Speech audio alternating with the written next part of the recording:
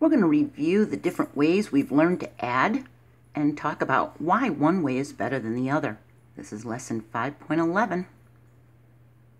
So we can add numbers in different ways. We can use a pencil and paper, mental math. We could use a 100 chart. We can use models of tens and ones. And sometimes one way is easier than another. When we have numbers like this, it's a lot easier to just use a pencil and paper. We can also use models to do this one. We would add the ones place, counting on from the larger number than 9, and add the 4, 9, 10, 11, 12, 13. We regroup the 1, put the 3 down, and then add the tens place, 5, 6, 7, 8. We get 83.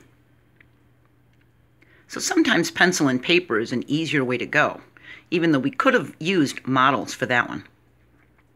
We can use a 100 chart. Sometimes they start with a 1 here and end with 100. This particular one starts with 0 and ends with 99. But we can still use it because each row is 10.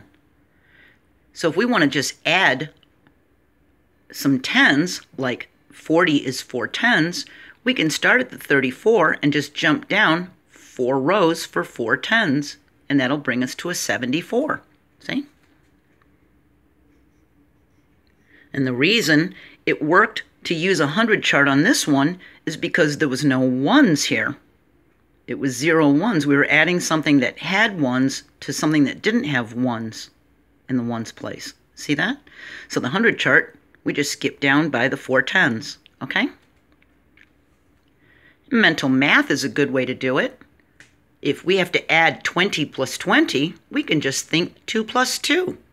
We don't need to count our fingers. We don't need to use a 100 chart or models. We can just think 2 plus 2 is 4 and just put the 0 down. We could do that in our head. We could use models of tens and ones. If we have 23 plus 19, we can use 2 tens and 3 ones for the 23, and 1 10 and 9 ones for the 19. We can regroup this and move one of the ones from here to the 9 to make another 10. Now we have a 10 there. We have 1, 2, 3, 4 tens and 2 ones. We have 2 ones left over. See? So it depends on what the problem is. One might be easier than the other, okay? You might use pencil and paper. You might use a 100 chart. You might use mental math, or you might use models. Let's try problem solving. Dave sold 18 boxes of cookies on Monday. What if each day he sold 10 more boxes than the day before? How many would he sell on Tuesday? Well, if he sells 10 more on Tuesday than he did on Monday, we would add a 10 to this, wouldn't we? 18 has 1 10. Another 10 would be 2 tens, right? And 8 ones.